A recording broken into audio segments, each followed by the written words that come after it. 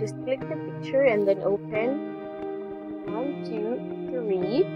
Okay, so that's how the magic works in Remove.bg.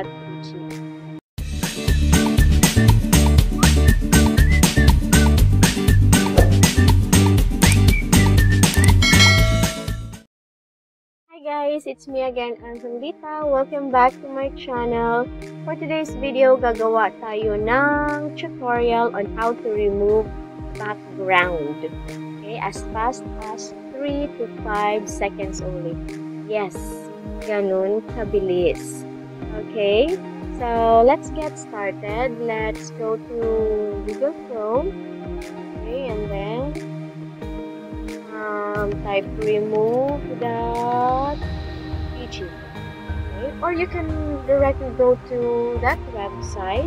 Just type sa search bar ng remove.bg. And automatically it will redirect you to the website. Okay? So, first thing to do is to click upload image and choose an image na may background. Okay, so I'll just use my own photo for this tutorial. Just click the picture and then open. 1, 2, 3. Okay, so that's how the magic works in Remove.bg. So mapapansin nyo, meron pang natirang background dito sa lower part. Ang gagawin natin is to edit and then click erase. Okay, you can erase or restore an image dito sa Remove.bg. Okay, and then choose your desired brush size. Then wipe lang. Wipe it.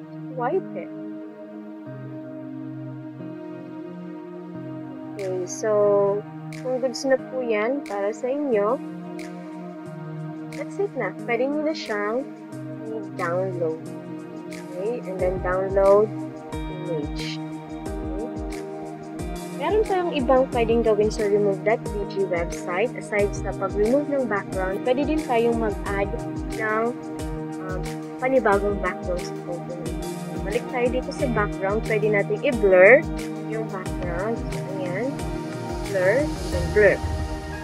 Or, you can also use the ready-to-use background dito sa lower portion.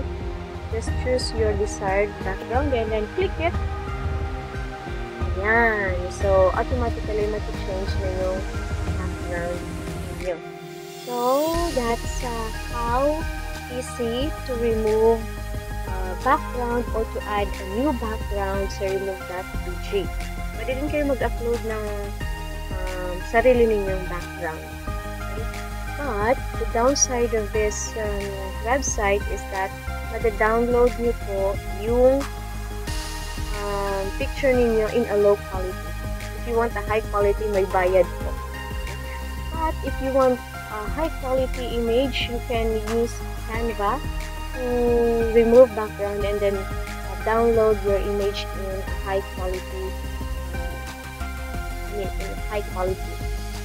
So, may tutorial ako dyan sa YouTube channel ko. Just check my YouTube channel again para makita po ninyo yung steps on how to remove and then download a high definition image sa Canva.